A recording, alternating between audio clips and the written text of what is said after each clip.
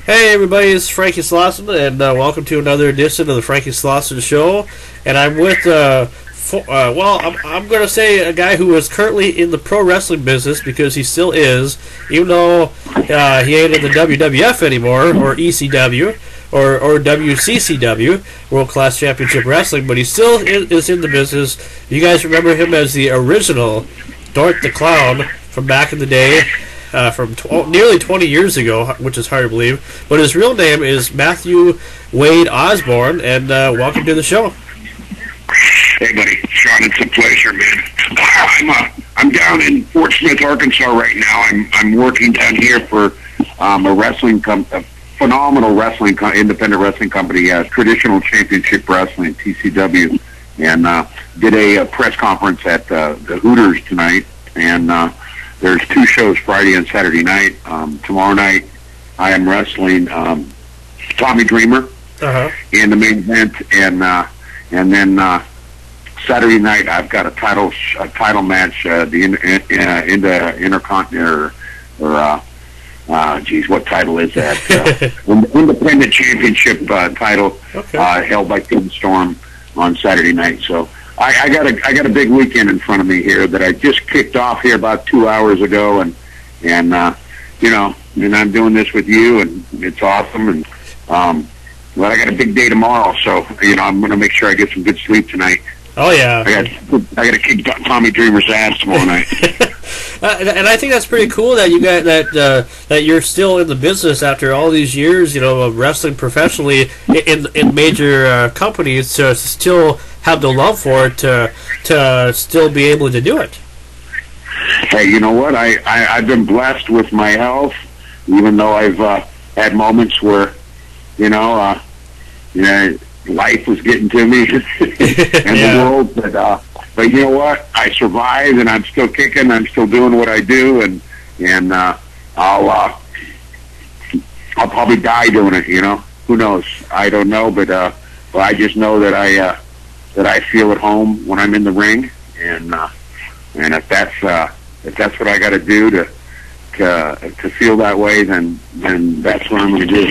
Well, yeah, I mean, you got to stick with what you know, and I think it's just really cool because you're not working like at a grocery store to make a living. You're actually doing. Well, actually, I'm a mortgage underwriter as well. So, okay.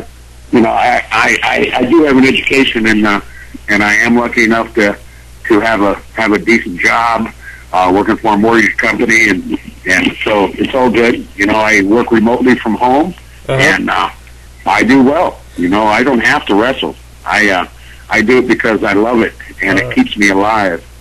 Oh yeah. Or it's killing me, one of the two. Well, I mean, you built such a legacy for yourself. I'm surprised that Vince McMahon hasn't inducted you to the WWE Hall of Fame yet. Yeah. Well, I don't know. Why does that surprise you? Well, because just because you were Doink the Clown, the original Doink the Clown, just because of that, but because they also induct wrestlers who have been around the business for so long, and you were in World Class Championship Wrestling, you were in ECW, so I mean you've had an eclectic type of career, more or less, not just one in WWF. Yeah.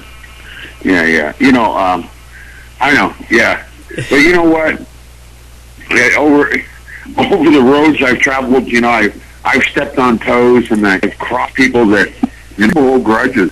I'm grateful that I'm not one of those people, or else I'd have a lot of resentment built up in me. But I've had issues with people, and I forgive people for doing me wrong, and I think that's just the way of life. We gotta go on and with a smile on our face. Otherwise, we don't do ourselves any good. So, I just try to carry on and be happy with everything I'm doing, and do it because I love it, and try to make a lot of more friends along the way, and keep the ones I have.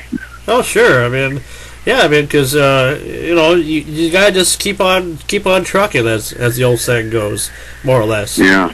So, what was your life like before you got into the business? Like when you were growing up and stuff?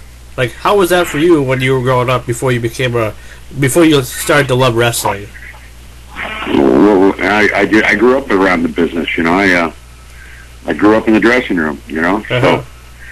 So, you know, it was just something that kind of second nature, you know.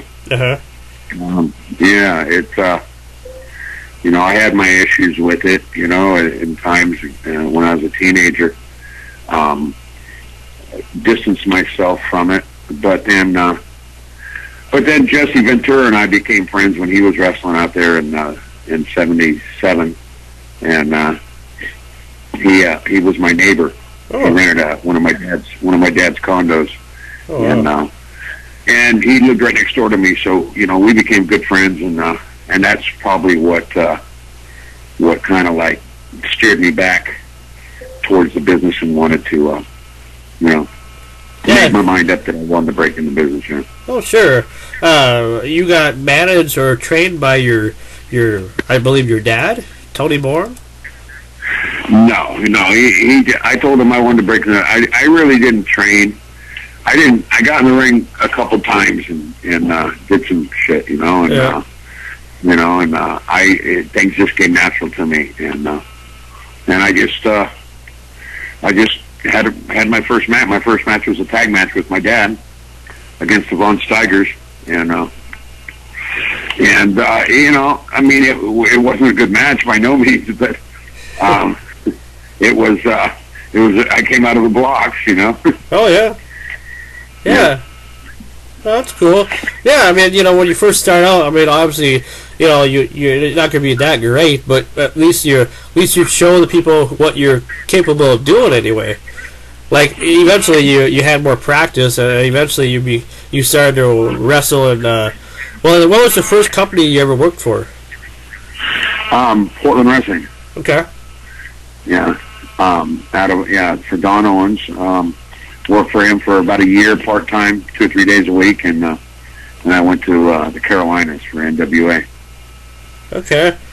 And then how did you get into World Class Championship Wrestling? Because that's a pretty big territory.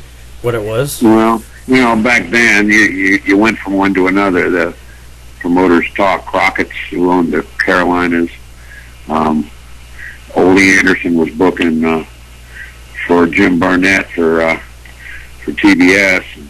You know, Atlanta and Charlotte's only 250 miles apart. You know, territory. So you go from one to another, and you know, you moved your way around. You could stay busy. Well, what was the company that you enjoyed the most in your early days before you went to WWF? You know what? There was pros and cons to all of them. You know, actually when I first started my first full-time territory in 1980. For NWA out of Charlotte. That was probably, you know, Steph was busy all the time, you know, and you know, it was good. It was a good living, you know. I had my family and stuff, and I was able to take care of my family, and my wife didn't have to work. And, you know, it was nice. Yeah. And then, you know, I mean, every territory had its pros and cons. I got good memories from every territory I ever worked at, you know, no matter if I only was there for 3-4 months. I had a great time, man.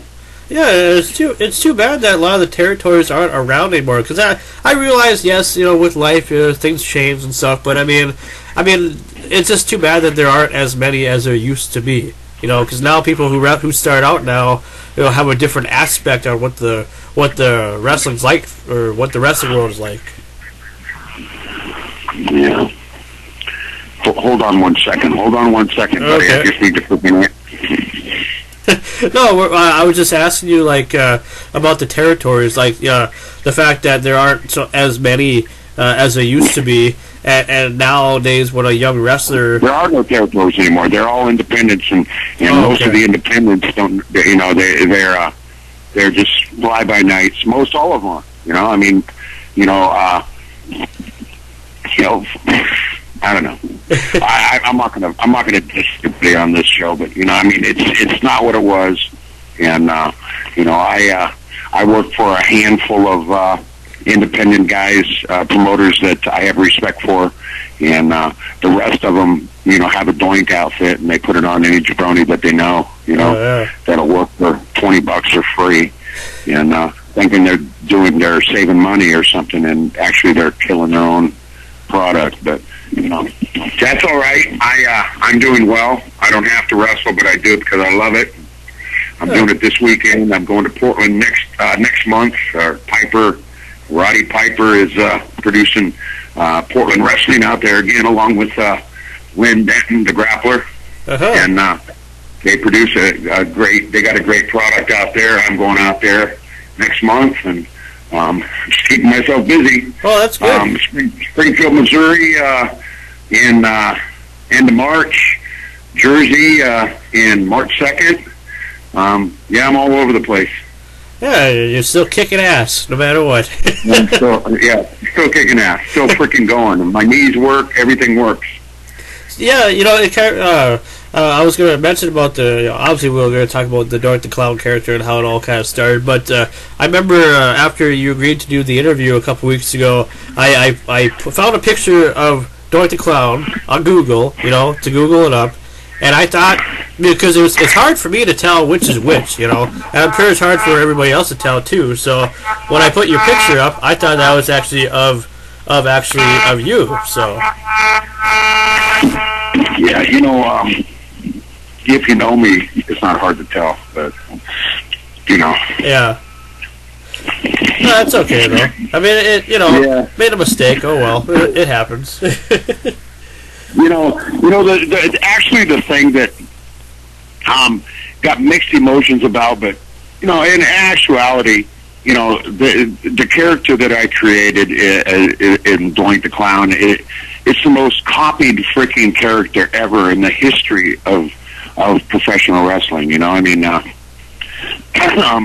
like just say for example, Owen Hart did the blue. What was he? The Blue Blazer or something? Yep. You know, he did that. I mean, there's all kinds of guys that did different characters in suits, you know, and paint face, you know, just to, you know, people maybe knew who was behind it. But when I took on this thing as this evil clown, Doink, and created it, I mean, it became me. I mean, I became Doink, and it got over so big, you know, and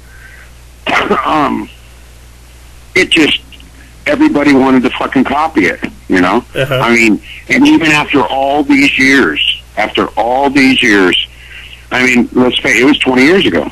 Yeah. 20 years ago, Doink just got into the ring from being in the crowd for 3 or 4 months and started having matches in the ring. That was 20 years ago this month. And it's still used. I mean, it's wasted because wrestling fans now, a lot of them weren't even alive when I created Doink. Yeah. And now they see a Doink at a show and they just see a clown. And if they were alive when I created it in 92, 93, they would see how this magic, this freaking thing just clicked, and I was able to freaking make this thing work, along with Vince McMahon.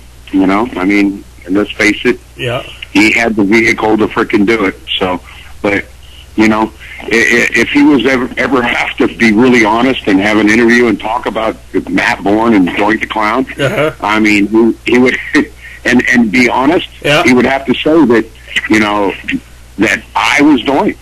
Oh yeah. And Doink was Matt Bourne, but then he tried, when I had my falling out with him, he tried to kill it. You know, first he tried to frickin' make it work, but you can't clone anybody, you know. Yeah, no kidding.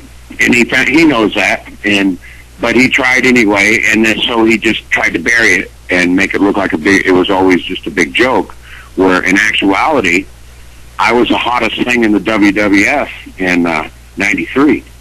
My merchandise sold more than Hogan's, more than anybody's at that time, you know, and you know, that's just the way it was. And I'm very, I'm very grateful that I had that opportunity, and I'm very grateful that I was able to make it work. And but I did it because I love because of my love for the wrestling business, and my love for just doing it, you know, just making it work. No, you know, I had this drive that I had to make it work. And obviously it did work. And do you think it kind of started the character era more or less in wrestling, like the colorful character eras? Like it seemed like all the wrestlers, whether there were big names behind them or not, were all like character wrestlers rather than just looking like real professional wrestlers. You know what I mean? Well, I think Doink was a character. It was definitely a character, but it was an attitude as well. I mean, you had the attitude era. Yeah. But you know what? Doink, I was a precursor to that attitude era, because Doink was I was Doink because of my attitude. You know, nobody could go out there and frickin' have my attitude. Yeah. I mean, it's impossible, because I don't even know what my attitude's going to be until a second before my attitude frickin' presents itself. You know, and that's just the way it is. You know, I never frickin' read a script on interviews. I thought about what I was going to say, and then I just fucking went out there and just, you know what? I would say a little prayer before I'd frickin' do an interview, before I walk through that curtain on pay-per-views. But I would just frickin' I would just let it roll. Okay. I would think about basic things that I was going to, points that I was going to make, but I would never I never in my life wrote out a script and then memorized it and went out and did it. I went out there and just winged it, frickin' off the cuff, and there's a few basic rules that you got to follow when you do something like that. Sure. Like, for one, I always put my opponent over first. I always talk my opponent up. No matter who it was, I said some good things about him. Oh, that's or good. led, or like facetiously said something good about him, and then frickin' boom, then I turn around and bury him and put myself over, you know. But that's the format I followed. I you know, if you're going to go out there and talk about a match you're having, you got to talk about who you're going to fight. You got to frickin' make that character. You got to make that opponent sound like he's something. Yep. You can't just go out there and say, "Hey, he's a piece of shit. He's a punk. He's a pussy. I'm going to kick his ass." No, you got to frickin' talk him up. What can you say good about this guy? What has he accomplished? What has he done? And then how does that measure up to when you get into the ring? That's the points I try to get across. So I talk my opponent up first, and then I frickin' talk myself up even more, and then I wind it up and try and frickin' make it pop, you know? So who do you think was the greatest opponent you ever had? The greatest opponent I ever had. The greatest opponent you ever faced. You mean, oh man. It doesn't matter if it's... probably the greatest, I don't know, I would probably say Savage, okay. Randy Savage. Okay. But I wanted to work a program with Randy Savage so bad, and I told Vince that, you know, and I did work with Savage on several occasions, and in Madison Square Garden, and Monday Night Raws, and we had good matches, and I had great matches with Kurt Hennig. I had great matches with Marty Jannetty. I had great matches. I had freaking good matches with. I had a great match with the Boss Man. Oh yeah, that I saw. Okay. That I saw on frickin'. It's on YouTube now, and you know, I had great matches with frickin' all kinds of guys. You know, that you wouldn't think I would. You know, but I just I just went out there and I never planned a match out. I never choreographed a match in my life. You know, you can put some spots together, and fucking I'll call them when we're ready to do them out there. But you know what? I just go out there and I just roll. You know, I just freaking go, and it's second nature to me. And guys nowadays, they don't know how to do that. They got to have a script. Yeah. And that's too bad. That's really too bad, because they're great athletes today. They're better athletes today than they were in my day, by far. But they lost. Just because you're a great athlete doesn't mean that you're freaking, you know, you got what it takes to be a great professional wrestler. Because to be a great professional wrestler, you have to have this intangible quality of being able to know what to do and when to do it just by being in a crowd and sensing the people in the crowd, whether it's 200 people or 20,000 people. You know, if there's a sense you pick up. There's a sense you know what to do and when to do it. And it's not something that you can choreograph, because if you're choreographed it, you're going to do it when it's called for in the choreograph. But you know, that's why I can never do that. I will never. If I went to work for a promoter and he gave me a script and wanted me to freaking follow the script in a match, I would freaking give it back to him and say, I'm sorry, I can't do that. First of all, I wouldn't be able to remember, you know, what spot, what to do, when, this. You know, I was never a gymnast. No. I took ballet and when I was a kid, but I was never a gymnast, so, you know, I'm not really into doing routines. I go out there and I kick ass or simulate it. Well, I can kick ass too.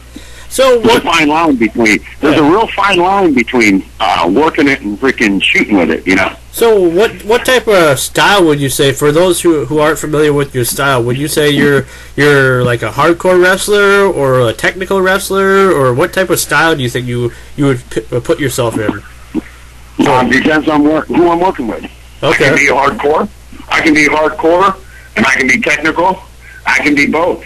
I can be hardcore and technical. That's what makes me Doink. That's what made Doink so freaking awesome, is because he was such a great technical wrestler. He was actually the best wrestler in the WWF at the time. Yeah. Wrestler. I mean, you look at my moves. John Cena stole one of my moves as a finish. Oh. Yeah. That's all right. That's a feather. That's a compliment to me from John Cena. And I've never met John Cena. I know his dad very well. His dad's a great guy.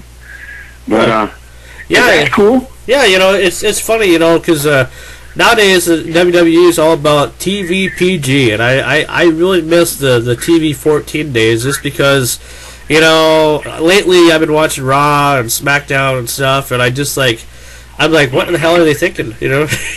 I miss the days of the hardcore wrestling and stuff. Like, even when you were wrestling or when somebody else is wrestling and they had like a bloody match. Now, I'm not saying I like blood all the time, but I like a good hardcore match, you know? That's just me. Yeah, I like to work hardcore matches. In fact, I'm working a hardcore match tomorrow night with Tommy Dreamer.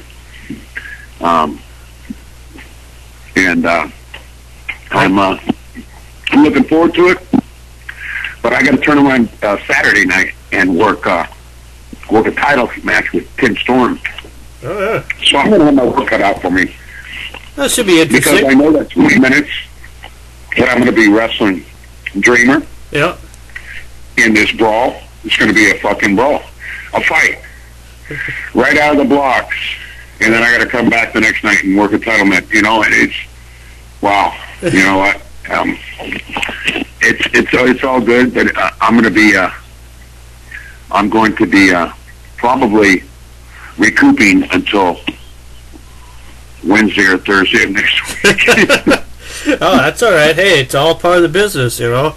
Yeah, that's right, and I love it. Well, I want to say thank you very much, Sir Matt, for letting me do this interview with you. It's a real honor to finally get a chance to speak to you. It's a pleasure, man. Yeah. What I got to plug freaking everywherelegends.com.